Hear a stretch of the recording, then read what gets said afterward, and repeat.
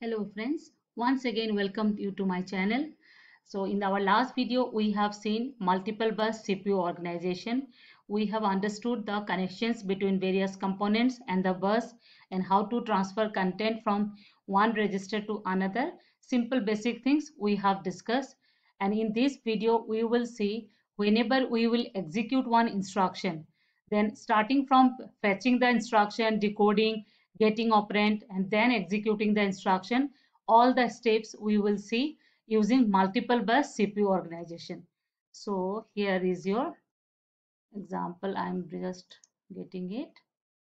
The example we have taken is the basic one, the very basic one example we have taken. Add R4, R5, R6.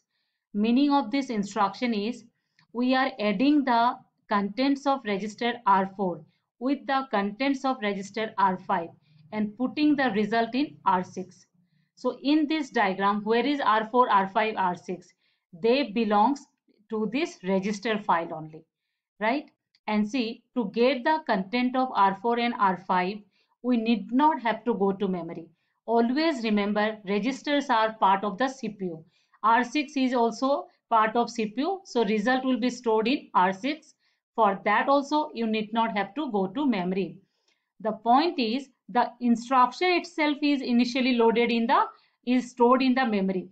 From the memory, we need to get the instruction inside our IR. Then only it will be decoded, and then the next set of actions will be decided. So our first job is to fetch the instruction. So what are our steps? Who can point to instruction? We know that is PC. So PC's content we need to give to whom? MAR, because to memory who can point? Here see, actually your memory module is connected. So to memory MAR can only give the address. But where is my address right now? In the PC. So from PC, somehow I need to get the address in MAR. Then only it will be connected to the memory module. So what we will do, first we will write PC out. Here we will not write AB. Why? Because we know PC can do out only to bus B. So simply write PC out. The first signal. After giving this signal, next what I have to do? I need to get the content of bus B into bus C. Then only MAR will be having that address. So what I will do, last video only I have mentioned, if at all we need to get the content of bus B onto bus C, then simply we will write R equal to B. What is B? One of the input of the ALU. Whatever is there on this bus, that is also available on the B input of the ALU.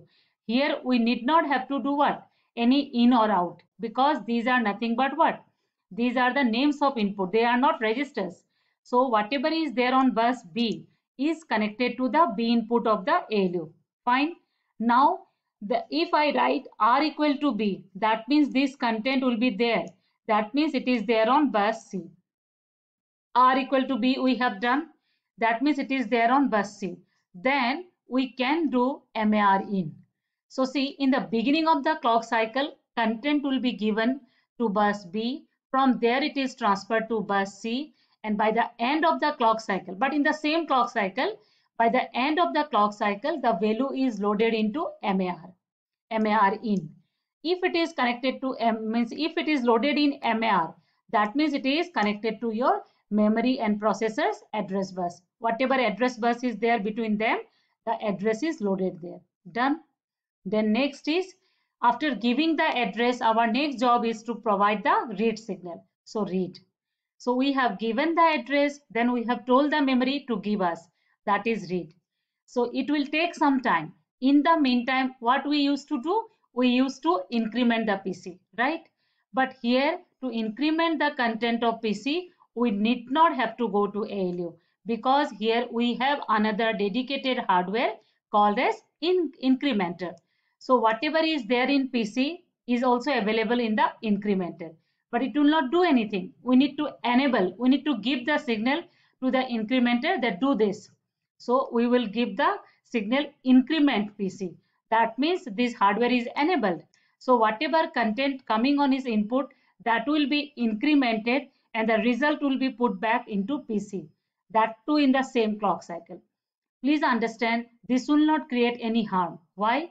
Because The new value will enter into PC via different path, not via the bus where we have placed. And the another point is uh, that by the end of the clock cycle only this value will come into PC, and the original value of PC is already given on bus B in the beginning of the clock cycle, and that we have transferred to C and given to MAR. So this will not create any problem.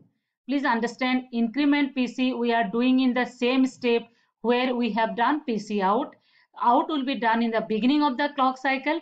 Incremented value will enter into PC by the end of the clock cycle, and whatever we have out, that is given to is proper register, that is MAR. So this part is fine. Here we need to understand this part and see, always the connection is there, but this connection will not create any harm. It will start acting only when it will get a signal, right? So increment PC we have done. So in this step we can do this much only. Then next one is, so see, we have incremented the PC. We have told the memory to give us the instruction. So next we have to wait. For that, the signal is WMFC. In step 2 only we will do WMFC, not here. Here it is not possible. So WMFC will be in the next step only, right? Because two signals cannot be given on the same path at the same time. So read signal in one cycle, WMFC in the next one. This far is fine. After your WMFC is over, that means your waiting is over, where at all the instruction will come from memory in MDR, because we know the connection is here only. So the instruction will be loaded in MDR. Now from MDR, where I need to redirect it into your IR, then only decoding will be done, right? But see here in the diagram, MDR can place his content on bus A and B, right? And new value enters from bus C, and into IR value will come via bus C only. So what we will do? We will do MDR out B, right? MDR out B, then that means data is placed on bus B, then what I will write? R equal to B. This is how we are placing this content on bus C, R equal to B, right? And then we can write IR in. Once we have written IR in, the instruction is decoded. So we understood that we need to perform a addition operation. All the operands are there in registers only. So this far is understood. See, instead of your MDR out B, you can do MDR out A also. That time something more also you need to do.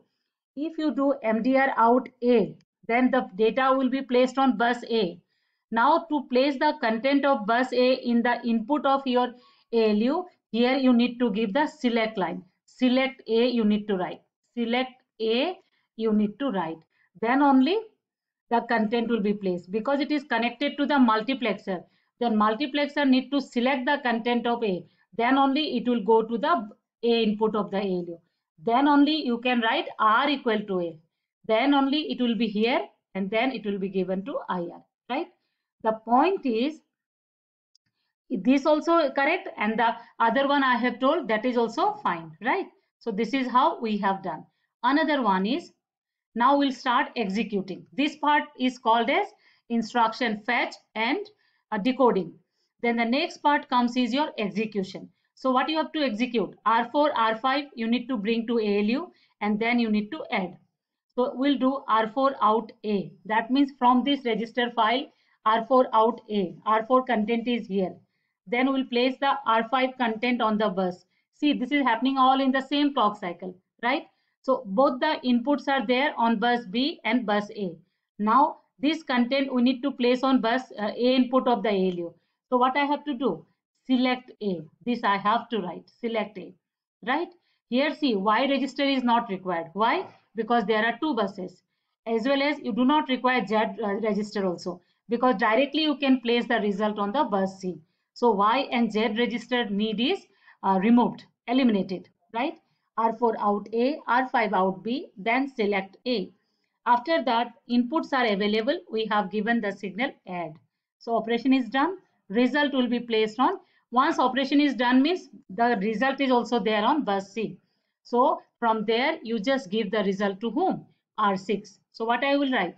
R6 in. This much is only required to perform, and then our instruction is over. Execution part is done, and So see the beauty of multibus. Here you need to observe that. See, to do this addition operation, we require only one step only. Whereas in single bus, we would require three steps. One to put the one content in Y register, next to put the another content and do the addition. Then in the next clock cycle, Z register content will be given to R6. But here what we have done, in a single clock cycle, we have done everything. Another thing, increment PC also, we are not doing via ALU. It is done in the same step only, and there is nothing wrong in that, because in the beginning of the clock cycle, the previous content of PC has gone to bus B, and via bus B, it has gone to MAR. So we are doing the correct operation only. So this much is there in this video. Hope you have understood the control steps. They are kind of similar to our single bus, but at some places differences are there. And what we have observed is that here we require lesser number of steps. This as a whole is called as control sequence. One line is called as control step, right? So here we require some lesser number of steps to perform a particular instruction. So that is the advantage part. But what is the disadvantage part? We have more number of hardware, more number of buses. So we are paying more. That means cost will be more. So this much is there in this video. And if you are getting from my explanations, then please like my videos and subscribe to my channel. Thank you.